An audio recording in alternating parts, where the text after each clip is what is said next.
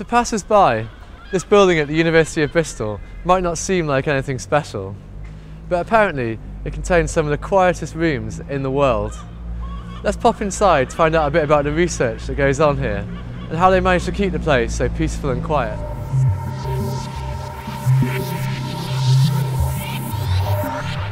So these labs are deliberately built to be extremely low noise in all senses, so both acoustic, vibrational, electromagnetic. We're on the basement because we're sitting on 2 meters thick of concrete which sits on the rock in order to absorb vibrations. This lab is special because we have a 25-ton concrete slab that allows us to, we can lift off the rock with air jacks in order to decouple from the environment, because sometimes we're making the noise and we want to absorb into the ground. Sometimes Bristol is making the noise and we need to decouple from it. So it's almost like the whole lab itself is floating. It's floating. Off, it is. off the ground. Yeah, that's right. We're stood on what we call the ground slab. This is 2 meters of sort of cast reinforced concrete on the bedrock here. It's sunk into the ground slab. If we can just look down here, it's this block. This surface here is separate to the ground slab. So we've got this large ground slab. And you'll see, I can put my foot on it, you'll probably just see it, the tape moving. Yeah. That gives us on the surface here a very, very quiet environment in which to carry out our microscopy and manipulation. So how, I mean, you say it's quiet, I mean how quiet are we talking compared to the outside world, compared to the street outside? There are standards by the National Institute of Standards and Technology in the US that have rated nanoscience buildings in terms of their vibrations, and we made one level below the lowest for this building. Okay. So it is probably the quietest building in the world, as verified by independent assessors of this level of vibration. The NSQI was opened in 2009 at the University of Bristol, and its doors are open to scientists from other institutions as well. Most research that goes on here is in the nanoscience and quantum information fields. I caught up with some of the researchers who are based here for the long term.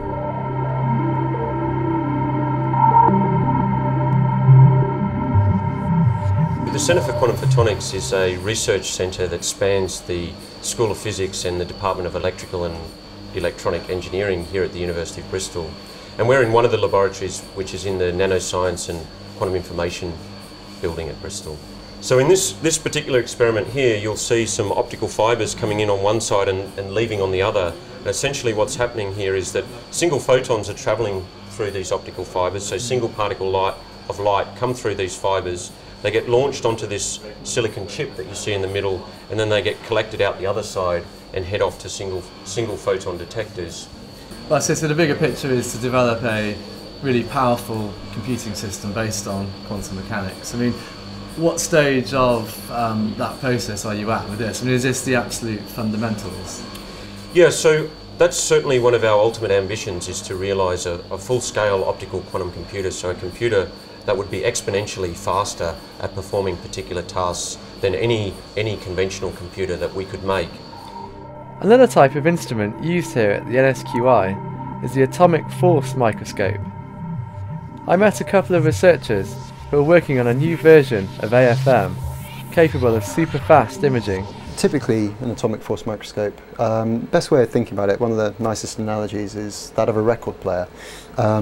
What you can see on the screen here is essentially the stylus arm of the record player, and pointing into the screen is a very, very tiny, very sharp tip, and that's being drawn across the surface at the moment, and you build an image by just measuring how much the cantilever goes up and down. We've built a high-speed microscope and modified the existing kind of commercial one in order to do that.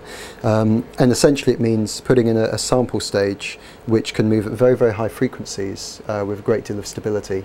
And then once you have that component, you're really just processing the data in a very, very fast PC. So the data from the AFM is fed through the processing system, and then it's eventually displayed on this computer monitor.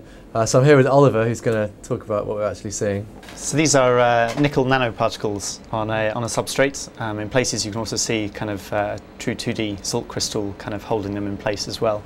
So One of the main uses of the high-speed AFM is not just to get the high frame rate, but we can use that high frame rate to actually stitch together multiple images so that we can image areas far greater than you can under commercial kit. So here we can see some nanoparticles of nickel on a surface. It's actually a 3D image just being displayed as a 2D surface. So light is high and dark is low on this scale, just to give you an idea of what it's actually showing. When you say that's so it's raised off the surface, this light part, I mean, what kind of scale are we talking about? What kind of length scale? So this is maybe about 20 nanometers or maybe a bit more, maybe about 100 nanometers in height above the surface. This 2D salt crystal may only be a matter of a few tens of nanometers. So as well as all the science, there's also some interesting artwork in this building. For example, we have these radiators here, these twisting metallic pipes which resemble strands of DNA. And if you have a look on the wall over here, so you have these kind of funky neon tubes popping out of the wall, which I've been told are molecules of caffeine, so you've got all the oxygens and the carbons. Apparently the distribution of the windows obeys a Fibonacci sequence. Then if you look up to the ceiling, you've got this nice window dome, which is in the shape of a buckyball.